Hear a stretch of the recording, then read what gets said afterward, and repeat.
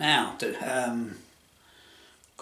few days ago actually, on the Lister Facebook page, someone put a box up on an advert, right, and inside it was one of these. I don't know if you can see well what it is. Some will know.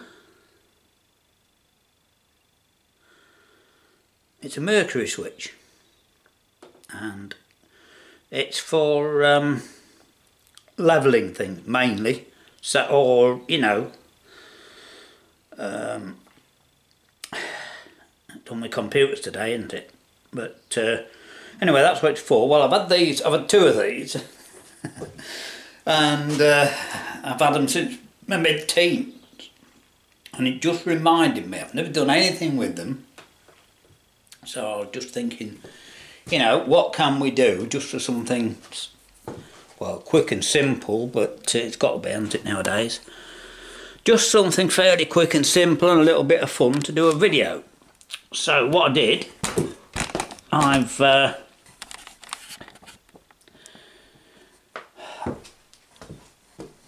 found, I've got some old computer fans, and I took these out in the old computer I've just been using. Got those, you see. And what I've done is epoxied a bit of dowel on for a spindle, you see. And I was thinking, what can I do, you know, because it needs something. I've been thinking for a day or two about it, and I thought, well, you know, water, probably water or something like that. However, I haven't got the string on it yet. I'm going to use a bit of fishing line, but I put a hinge on a bit of wood and I've wired it up, and I have tried it.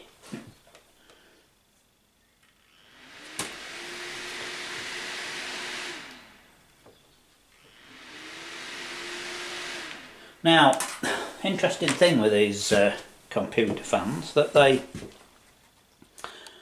if it's not fast enough or doesn't work or that, I want it to work slowly really, don't I? So all I've got to do is put a bit of fishing line around that dowel. It may not stop on, it might just break, I don't know. But the other interesting thing, I can, on that, the blue wire doesn't work, but that fan's 3 speed, but 2 speeds work. So if it isn't fast enough, I can just, that's why I did it with connectors, you know. So we'll see. Right, I'll see if I can put a bit of line on. Well, so far, no success.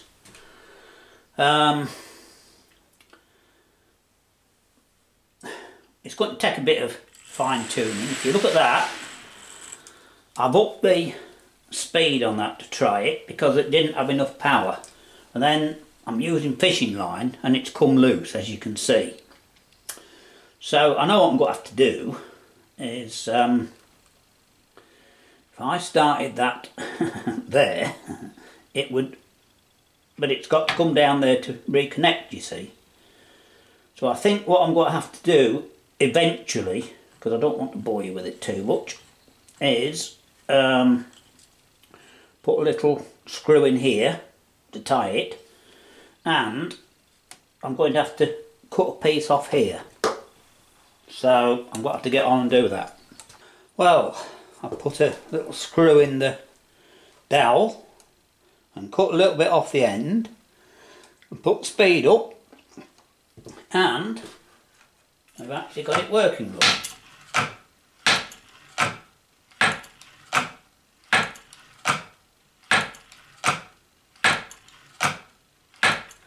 There you go. Right, well, that's one thing you can do with it. Other things, see, I've got 2 working fans. Did I show you this one? I think I showed you that one as well.